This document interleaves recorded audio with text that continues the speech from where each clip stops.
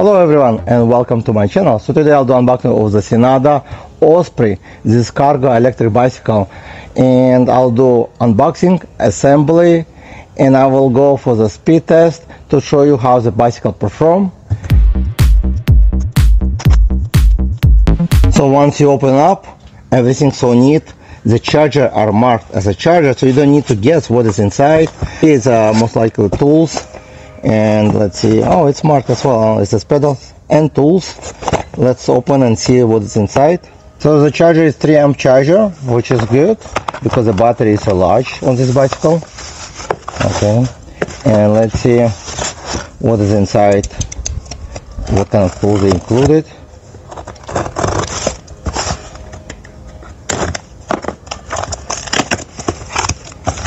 So we got large pedals marked left and right, very important. You got multi-tools and also a wrench tool, which looks real good, 15 millimeters size. And that's how the bike looks inside the box. So the wheel is attached, so I'm gonna remove first the wheel, just cut the zip tie. Before assembly I would need to remove, I think, the battery right over here, so I would need to cut this zip tie and remove the battery. So the battery right here. So here's the battery. It has a, I guess this one is a tail light as well, and let's see what the size. It says here 48 by 20 amps, so 960 watt hours, which is big, nice. First, I'm going to try to attach the wheel. I will remove this both nuts from both sides with a washer. That will make very easy to install this wheel. I'll remove completely, and I notice it makes really easy to install this way. Completely removing, it takes only a few seconds longer. Okay, and now you bring this, you would remove this fork protection underneath. It's plastic, you don't need it, and you would insert the wheel in like this, and it's very easy. So the next you would need to put the washer first, and just to put the nut back on both sides. And you would use the wrench to tighten it up from both sides. Then next you would need to insert this handlebar stem inside. Okay, if it doesn't go inside well, you need to untighten this screw over here. Okay, bolt, whatever you call it. And then you would insert it, basically slide it in, and this way out. And then you would retighten right on top. Then you would have to remove these 2 bolts in order to attach the handlebar. Next, you bring this handlebar up like this and reattach this bracket, the one you removed. And you can reposition the way it will fit you better. So I will not really tighten very well, just to have this handlebar stay there. The next step to attaching the fenders and the headlight. So let me show you the headlight and fenders. You would need to remove this bolt first. Also from both sides remove these 2 bolts as well. Once you attach the fenders and the light, you would need to plug in this cable. You'll see 2 arrows. You just match them, align, and push from both sides, and that's it. And the next step to attach the pedals. So make sure you attach right to the right and left to the left. So you can do it first with your hands, and then you can use a wrench tool to tighten up. And you do it from both sides. And now you can insert the seat inside over here, the seat post, and adjust this nut from one side, and latch it based on your height. And the seat actually very nice. The bike is assembled now, but not completely, because I need to retighten all the bolts put the right pressure, charge the battery, and I will attach the battery. And here's how the Senada Osprey will look once you assemble it. It's a very simple assembly, and you can follow my instruction in this video or follow the manual. They have also quick guide how to assemble it as well. So let me show you how I fit this bicycle. I'm 5'11", and it fits me very well. Actually, I like it. The handlebar adjustable as well. You can lift it up higher as right now or low down. So it's like BMX style handlebar, which is great. Also low step through. So it's about 19-inch. So it's very nice for some people who planning to use this as cargo or anything to carry on, or just simple to get on, because when it's a cargo and let's say something basket on the back, it's very hard to fit over, but with the step through it should be very easy. Also, I want to show you how low the seat can go. Currently I'm 5'11", so this seat is perfect for me at this position, and this is the lowest position, so somebody who is 5'2" can easily fit this bicycle, and also to ride it, because you can lower down the handlebar, lower the step through, and as you can see, it can go up to this level, which is also great for somebody who is 6'2", can easily to ride this bicycle, because its position will be very comfortable. And this bicycle comes with a torque sensor. So torque sensors, it means when you push the pedal, it will start to ride. So now we're gonna go over some spec for this Osprey Senada cargo bike. They call it cargo bike probably for the reason because it's a very solid frame, and as you can see, the rack, it's built into the frame, so it can carry high capacity cargo, I guess. It has also bamboo over here, and you can remove it if you want to unscrew these 6 bolts. The battery actually hidden underneath over here, so it's actually very well designed, because in case of the rain, the battery pretty much safe underneath. And the battery have also brake light right over here underneath, so this is brake light, and over here reflector, so there's no tail light. The battery size, it's 48 by 20 amp, so 960 watt hours, which is pretty large and can take you for a long adventure. About tires, it's 20 by 4 by Cho Young, and it's all-terrain tires, which is really nice. Also come with dual fenders. It's a plastic, which is less noisy than metallic one, so it's pretty good as well. I want to show you how I install it. So you need to install the fender right over here on this side, not behind, otherwise it will be not much space over here. The headlight is pretty bright as well. You can also attach the basket over here. There's 4 screws over here. It's for basket. I think they're gonna sell it separately. As I said before, you can adjust the handlebar by unscrewing this bolt in the middle and lift it up or lower it down. Handlebar, it's like BMX style, 26-inch wideness. The seat is nice, comfortable. You need to adjust to the position you like.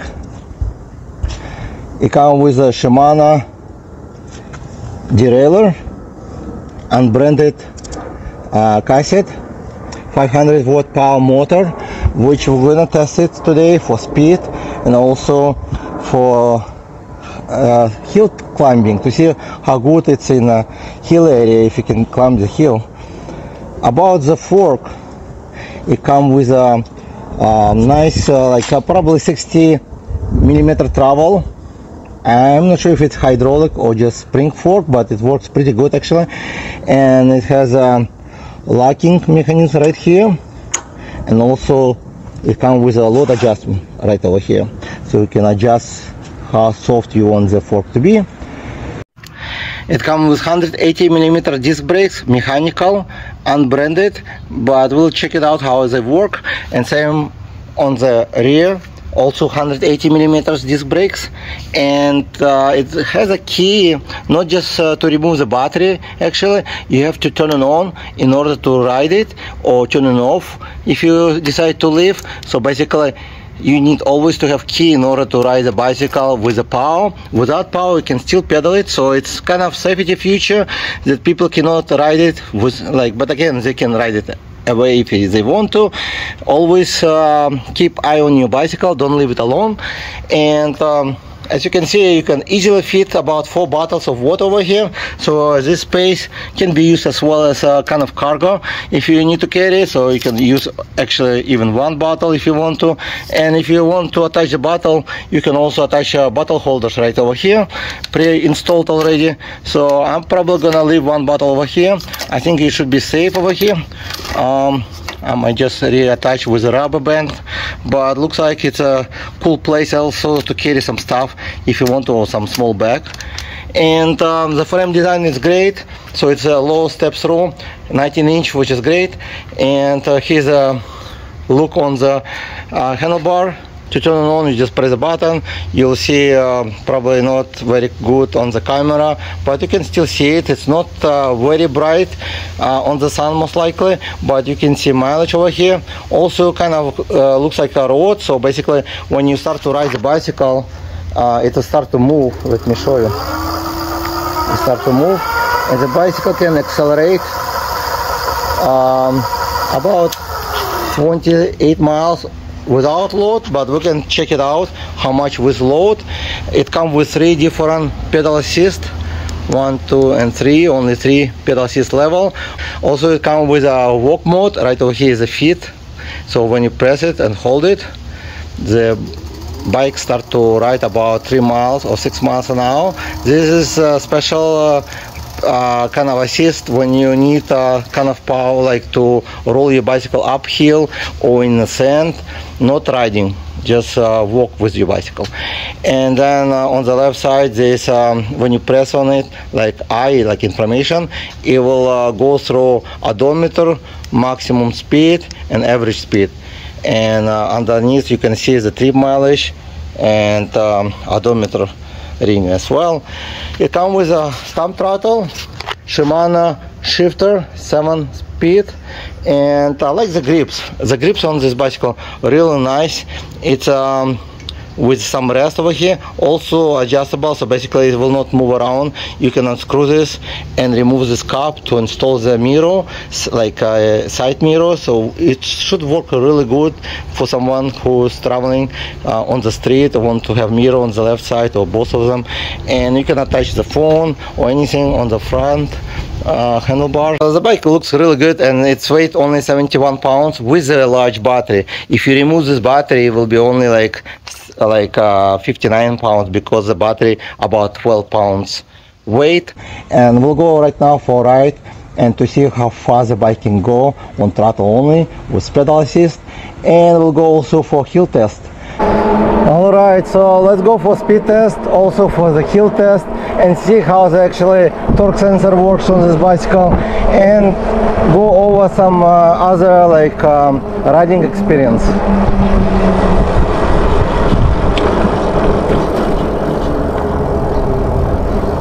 So as always, I'll go to the same spot where I test all my bicycles, and let's go. So throttle only. It's about 13 on the GPS, 15 on GPS, on display 23 miles, 19, 21 on GPS. I'll go with GPS, 21 on GPS, 22 on GPS, and display show me 28 miles, which is not accurate. So basically it's going only 22 miles so far. So the bike going about 22 miles, the GPS show me like 28.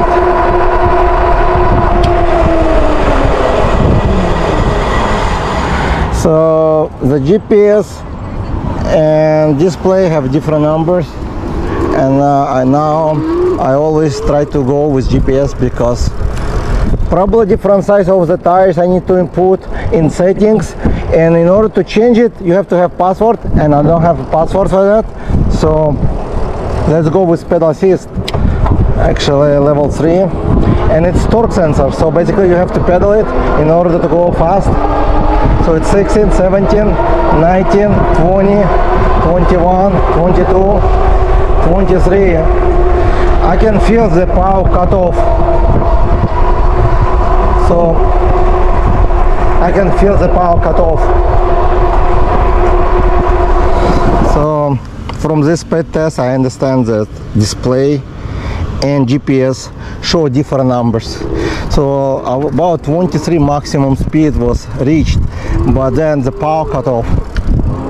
So this bicycle going 23 miles. Maybe I need to change something in the settings, then it will go faster, as they claim to be about 25-26 miles an hour, which is pretty decent for cargo bike. But I do feel like torque in this bike. That's why I want to take it to hill test and to see if it can go uphill. I think I can pedal long distance on this bike easily, because the handlebar, this grips very comfortable, actually very nice, very nice. I like it. It grips very nice. So first pedal assist level is 12 miles an hour, and I pedaling comfortably, and I can feel the torque sensor. So if I just pedal like ghost pedaling, it will not move, like activate the pedal assist. But when I push on the bike, I can hear and I feel the motor kick in. So I'm gonna turn off the power now. So basically to go pedal assist level 0 and switching to probably gear number 4 and pedal like a regular bicycle.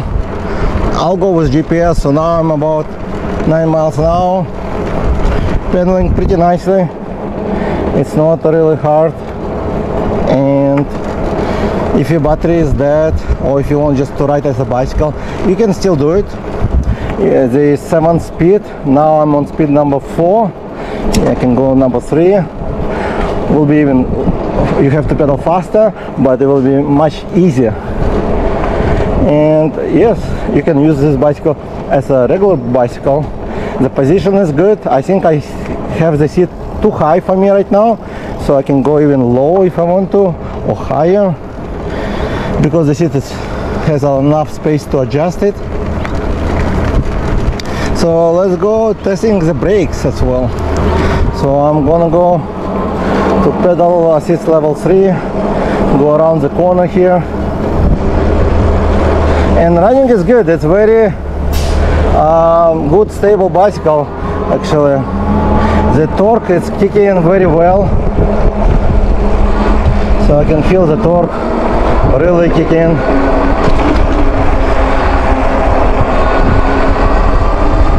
Now we're gonna do some brake test. So I'll go about until stop sign and then we'll brake. So we are on 19 miles an hour, 20, and then I'll brake. So I get about 3 meters away, almost on half street. So yeah, the mechanical brakes are working okay, but they're not the best. Again, at speed 22 miles an hour, it's pretty safe to ride with mechanical brakes, 180 millimeters, and I can feel the torque. The torque on the throttle, thumb throttle, I like thumb throttle. It's kicking very well. It's even lifts the front wheel, so the fork I can feel like, and the fork actually nice. So it's very comfortable, smooth ride on this bicycle. And now we're gonna go for hill test riding and see how the bicycle perform up to the hill, if it can really go uphill. So currently we're very close to the hill. Also I notice the speed, the torque sensor works kind of a little bit different right now. I am on pedal assist level 1, and I'll show you. If I'm going like pushing harder, it can go 11. If I push even harder, it'll go to 17 miles, 18.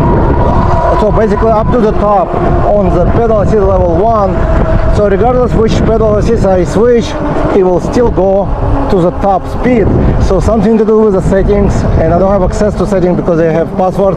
So I'm gonna contact Senada Bikes to see if they can provide me the settings password, so I can change it most likely.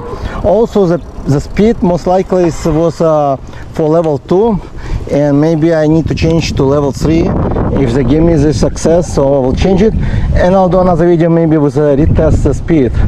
So now let's go for climbing, throttle only. Very high steep hill over here, so going about 12 miles, 40 miles, and see how far we can go on the 500 watt power motor. So 13, 11, 9, 8, 7, 6. So it's pulling 6 miles, 5 miles an hour. So see if it can even pull up to the hill. I can still balance at 5 miles an hour, and motor works just fine, but 5 miles an hour. Last 500 motors I think stop right over here, I believe. But let's see, my 360 camera turn off usually again on this spot. I'm not sure what's going on. Now I'm about 4 miles an hour, but I will still give a chance if it can climb up to the tops of this hill about 4 miles an hour. Or I can hear the motor start to work louder, maybe overheating, but still pulling 4 miles an hour, 5 miles an hour, 4. So based on the GPS, 4 miles an hour, still pulling. I'll give a chance to get uphill, because many 750 motors would not get up to the top. So if I'm passing the point, many bikes would stop here. So still pulling up, even at 4 miles an hour, still pulling up, and I have a good feeling now that it will make it uphill regardless of the speed. Still made it 4 miles an hour, which is very slow, but the fact is that it's made it, which is good. And yep, so we're all the way on the top of this hill. Let me turn around so you can see the hill. It's very steep hill over here, but it's made it uphill, which is really great, even the slow speed. So the torque, it's working pretty good actually. All right guys, so after the first speed test, I find this display show different speed versus to GPS. So I contact Senada Bikes. They gave me password code, which is 1212, and to go to the settings and change the diameter of the wheel, because the wheel was set to 29 inches, which is incorrect. So I set it up to 24 inches and see if the speed change and if it will be accurate. So I hope it will go up to the highest speed. So let's go for speed test, throttle only, and to see how fast it will go. I'll go with GPS again. GPS, it's 14 miles an hour, 16, 17, 19, 20, 21, 22, 23, 25. So far 25 miles an hour. On display showing me 27. 20, yeah. So it was solid 25 miles an hour. So looks like I'm going to try right now to change to 23 diameter and see if the speed change. Okay, so I changed the setting to 23-inch diameter wheels right now, and I'll go to the same road because they're usually different, and see if it will get to 25 miles an hour, and if the diameters of the wheel will make this display more accurate with GPS. So let's go. And what's the top speed? So it's gonna be 30 miles an hour on GPS, 16, 18 on GPS, 19, 20, 21,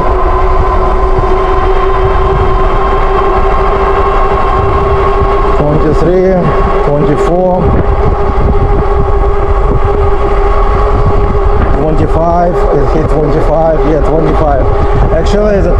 top speed was 25 miles, exactly the same as previous test, but display was more accurate, much more accurate. So I would recommend to change to diameter of 23 in settings. And if you want to see how to do the setting change, comment below. I'll post separate video with how to enter the code, how to do the settings. I didn't tighten up very well handlebar, so make sure you tighten up. I'm not sure if it's an issue with that, but you need to tighten up very well this handlebar, otherwise it will move when you brake. Very dangerous. So make sure you tighten up. I did tighten up. It's supposed to be based on the Newmeter torque, but it still moved. Also, I don't want to give you wrong information, like yes, the pedal assist level 1, 2, 3 useful. You can use all of them, and the difference I'll give you again. So right now I'm pushing like softly, it's going 10 miles an hour. If I switch to level 2 with the same power I'm pushing, not harder, it will start to go faster. If I go level 3, it will go faster, so I don't have to push harder. But it's all depend on your level of exercise. If you want to exercise harder and better, level 1 can go all the way to 22, but if you want just continuously go faster but without pushing hard, then you just simply switch pedal assist to level 3 and it will continuously give you more power. So it does really make difference between cadence sensors and torque sensors, of course. So the torque sensor many people prefer right now because they can feel like it's like really exercise bicycle, really give you good experience by just pushing the pedals as much as you want to, and you can work out. But if you have a bad knees, some people prefer to go with cadence sensors. But I noticed you don't have to push very hard on this bicycle to go fast, because you can switch the pedals. So if you ask me which one I would prefer, a torque sensor or versus cadence sensors, I like actually throttle. It's very kind of power, like give you a good kick on this. But I prefer torque sensors on this bicycle versus the cadence sensors for exercise. If you don't want to get exercise, if your knees hurts, some cadence sensor might be better. But again, you get better experience with torque sensors as a bicycle, like traditional. So you just pedal it, and the more harder you pedal, then faster it will go, and it will give you better assist. Also, it will save more battery. So basically, this battery will last longer versus the cadence sensor, because if you use only torque sensors, it will give you more like power as needed, not just keep going. Because if you pedal with cadence sensors, it will just keep going fast. With torque sensors, like right now I'm pedaling only 7 miles an hour, and if I push it, it will start to kick in. So basically I can still pedal without really hard pushing, like almost ghost pedaling, so it will be slow. So that's a big difference between cadence sensors and torque sensors. I like both, depend on the bicycle and depend what I need from, but it's become very popular right now, torque sensors. And again, it's a great bicycle, just great for new person who never rode an electric bicycle, because the difference, once you start to ride it, it will give you more power as you need it when you push the pedals. With cadence sensor, it will just kick in regardless of how much you push on the pedal. And I think it's much better for people who never rode electric bicycle to use torque sensors, because torque sensor are a little bit smoother ride and better. And that's about it for today. I like this bicycle so far. Thank you guys for watching, and I'll see you in the next video.